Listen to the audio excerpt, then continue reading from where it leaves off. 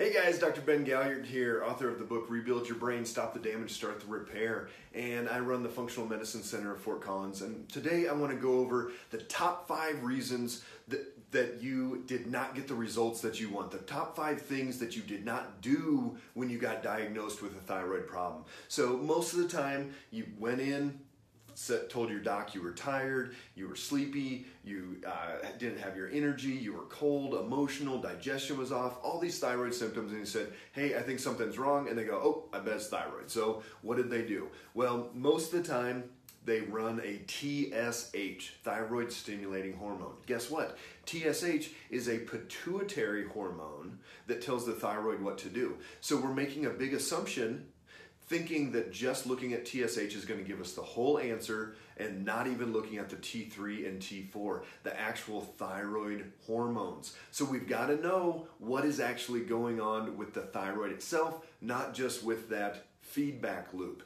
So we always have to look at all of the numbers here, all of the thyroid markers, not just the TSH.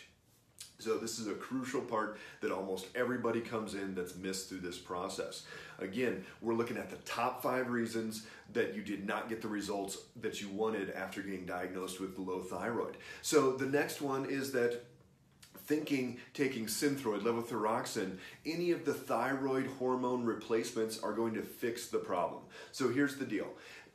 There are many steps, up to 24 different steps in the whole process of stimulating thyroid kicking out hormone, converting to T3, all these different things we go over in depth in our seminars, all these different steps that it just may not be working. And so if all you do is add in T4, again, you're making a big assumption that the rest of the pathways are all working like they should.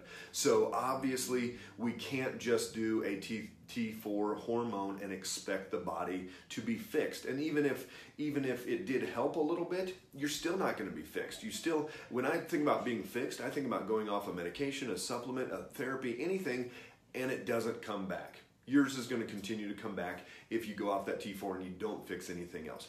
The third thing that you probably did wrong when you got diagnosed with low thyroid was not look at your thyroid antibodies. Thyroid antibodies are crucial for knowing what the underlying why of your thyroid problem is. So the underlying why for 90% of people that have low thyroid is Hashimoto's. Hashimoto's is going to be low thyroid from an autoimmune disease. Autoimmune diseases, MS, rheumatoid arthritis, Crohn's, lupus, all these different things, but Hashimoto's and thyroid is one of them as well, over 190 named autoimmune conditions. So we have to go through that process of looking at what is going on with that autoimmune reaction. Is the thyroid actually being destroyed? If it is, we've got to stop the damage. Again, just taking a T4 is not going to stop the autoimmune reaction. So we've got to know what those antibodies are doing. If they're high, we have to treat this as an autoimmune case, not just as a low thyroid case. So have to have your antibodies tested.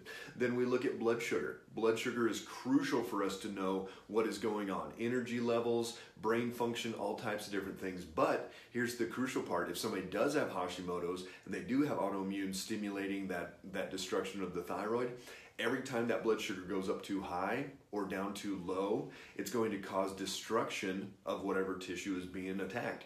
For Hashimoto's, that's going to be the thyroid. So how crucial is it for people to understand what their blood sugar is doing? Absolutely. We call this a deal breaker in my office. Anybody that's not willing to work with us to figure out what their blood sugar is doing isn't going to work out. We're just not going to get the results we want, and we won't work with them. So we have to figure out what somebody's blood sugar is doing. You lose weight, your cholesterol goes down, your blood pressure goes down, your thyroid destruction goes down, you feel better brain-wise, all these things when your blood sugar gets better.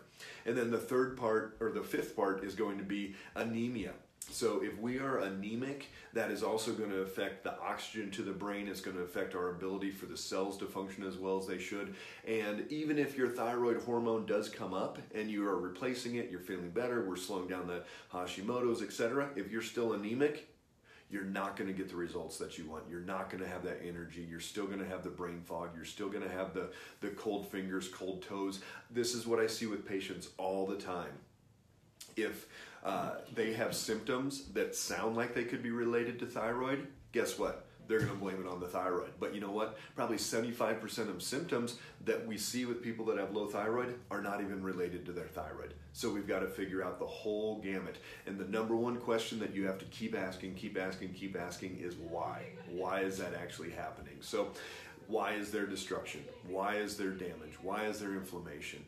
Why is that blood sugar off? Don't just take a supplement. Don't just take a medication. Any of those things. We've got to get to that underlying why of your thyroid being out of balance, and not just assume that a medication is going to fix that. So if you have any questions at all, drop us a line, share this with as many people as you know that are dealing with thyroid, and we'd love to talk to you if you have any questions.